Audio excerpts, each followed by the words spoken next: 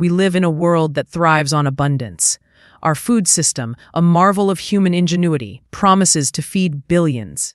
But this promise comes with a hidden cost, a dependency on something that is slowly, silently, eroding the very foundation of our food. Fertilizers. They promise life, growth, and abundance, but they are a trap.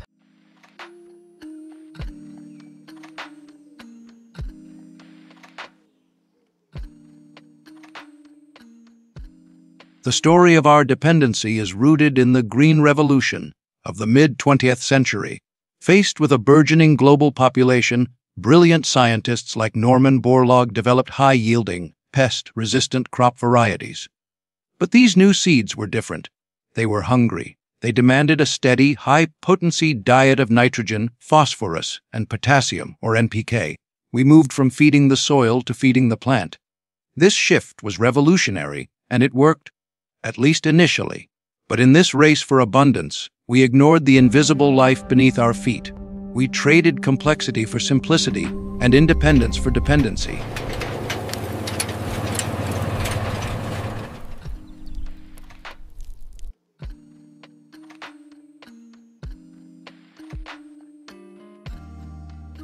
A handful of healthy soil is a bustling city of life. Billions of microorganisms, fungi, and bacteria work in a symbiotic relationship with plant roots, exchanging nutrients and building soil structure. This is how nature has always fed itself. Synthetic fertilizers, however, disrupt this delicate balance. They are a chemical shortcut.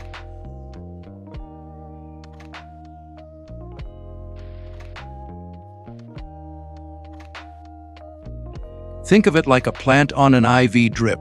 We're providing a concentrated dose of a few key nutrients, but we're not feeding the soil's natural system. Over time, that system atrophies. The microbes die off. The soil loses its structure, its ability to hold water, and its long-term fertility. It becomes little more than a medium to hold the plant up, forcing us to apply more and more fertilizer each year. We are treating a living ecosystem like a factory floor, sacrificing long-term health for short-term gains. Environmental fallout fertilizers were designed to nourish crops, but what happens when they escape the farm? Each year, millions of tons of nitrogen and phosphorus wash off fields and into rivers, lakes, and oceans. At first, these nutrients fuel explosive growth. Algae blooms spread across the water like green carpets, choking out light and oxygen. When the algae die, bacteria feast on the decay, consuming the oxygen that fish and marine life need to survive. Entire ecosystems collapse, leaving behind so-called dead zones where little can live. The Gulf of Mexico now holds one of the largest dead zones on Earth, an area of ocean the size of New Jersey, largely driven by fertilizer runoff from the Mississippi Basin. Closer to home, fertilizers seep into drinking water supplies. Excess nitrates are linked to cancer, birth defects, and a deadly condition known as blue baby syndrome. Rural communities, especially in farm country, often bear the brunt of contaminated wells. Fertilizers also release nitrous oxide, a greenhouse gas nearly 300 times more powerful than carbon dioxide. In the effort to grow more food, we are also heating our planet. What began as a promise of plenty has turned into an environmental burden, a cost paid not just by farmers, but by every community downstream.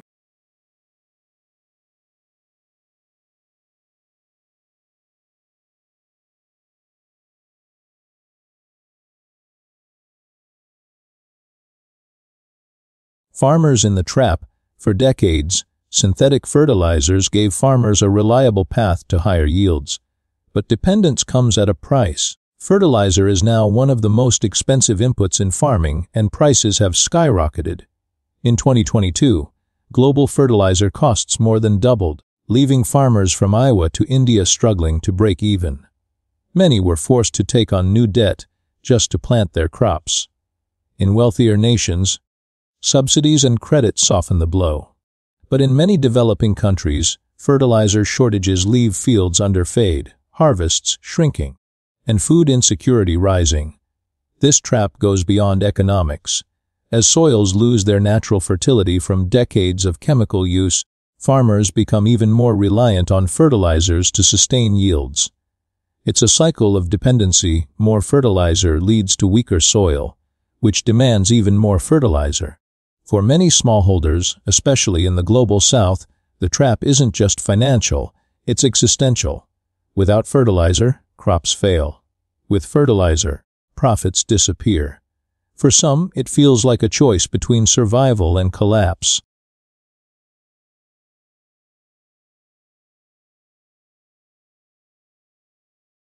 Global inequalities. The fertilizer trap is global, but not evenly shared. In wealthier nations, industrial farms apply more fertilizer than soils can absorb. Runoff pollutes waterways, while overuse degrades soil health. Meanwhile, in much of sub-Saharan Africa and parts of Asia, farmers can't afford enough fertilizer. Their soils are hungry, crop yields lag, and hunger persists. It's a paradox of excess and scarcity. Too much in some places, too little in others. This imbalance deepens inequality. Rich countries export surplus grain, often undercutting farmers in poorer regions. At the same time, global fertilizer companies concentrate power, dictating prices and supply chains.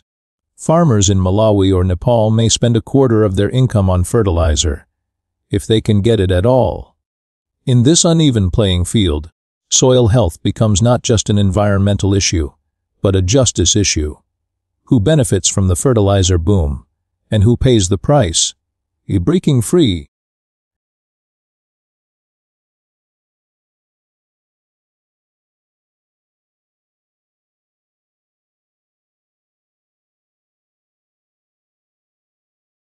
Regeneration and innovation.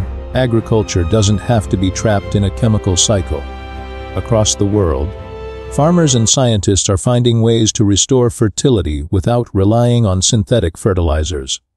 Cover crops, like clover and vetch, fix nitrogen naturally, enriching the soil. Compost and manure return organic matter, feeding microbes and building resilience. Crop rotations and intercropping reduce pests, balance nutrients, and protect the soil. In laboratories, scientists are developing biofertilizers, living microbes that help plants capture nutrients more efficiently. Precision agriculture uses drones and sensors to apply only what is needed, where it's needed, minimizing waste. These practices don't just cut costs, they heal the soil. Healthier soils store more carbon, hold more water, and support more biodiversity. Farmers who once relied on chemical inputs are rediscovering ancient traditions, now backed by modern science. Regeneration isn't a step backward. It's the path forward to farming that feeds both people and the planet.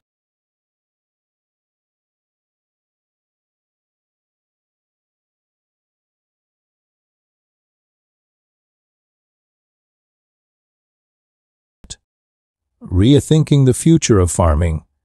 The question is not whether fertilizers work. They do. The question is whether our global food system can survive its dependence on them. Can we feed 8 billion people without chemicals that pollute water, trap farmers in debt, and destabilize the climate? Some experts argue for smarter use, improved efficiency, and innovation in fertilizer production.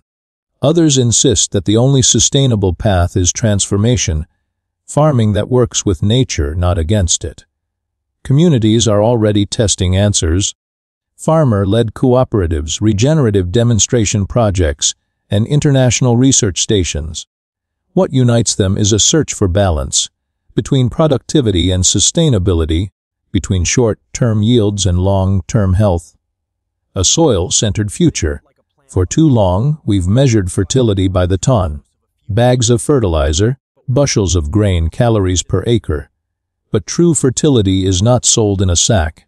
It lives in the soil, in its microbes, its organic matter, its capacity to sustain life. To break free from the fertilizer trap, we must return to the ground beneath our feet. Healthier soils mean healthier crops, healthier communities, and a healthier planet. Fertility is not something we manufacture. It is something we nurture.